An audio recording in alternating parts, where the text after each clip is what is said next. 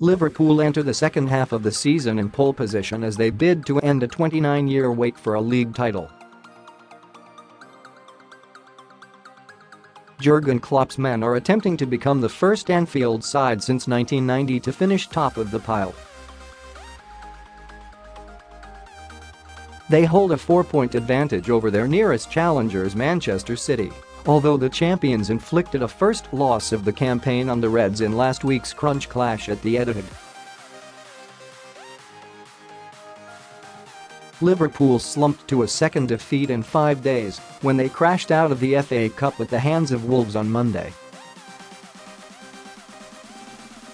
That means Klopp's side will have no game on January 26 when the fourth-round ties take place. In fact, the Reds play just 5 times in the next 6 weeks as the Kop chief looks to get his side back to winning ways. Read more transfer news. Arsenal, Man United, Liverpool and Chelsea rumours and deals. Liverpool's next 6 fixtures: Brighton, A. January 12 Crystal Palace, H. January 19 Leicester, H. January 30 West Ham, A. February 4 Bournemouth, H. February 9 Bayern Munich, CL, H. February 19 He has often bemoaned the lack of time to work with his players on the training ground to a packed schedule. Liverpool travel to Brighton on Saturday before taking on Crystal Palace on January 19.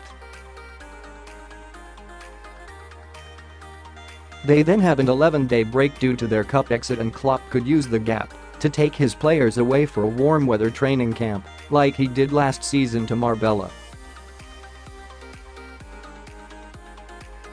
Liverpool entertain Leicester on January 30, travel to West Ham on February 4 before returning to Anfield 5 days later to host Bournemouth.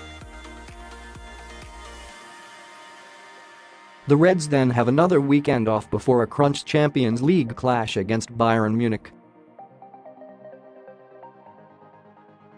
In contrast, Champions City face at least 8 games during that period. On top of 5 Premier League games, Pep Guardiola's side have a 2-legged Carabao Cup semi-final against Burton, as well as an FA Cup game with Burnley. City will play a 9th game in 6 weeks if they see off the Clarets, as the 5th-round ties are due to take place on the weekend of Saturday, February 16.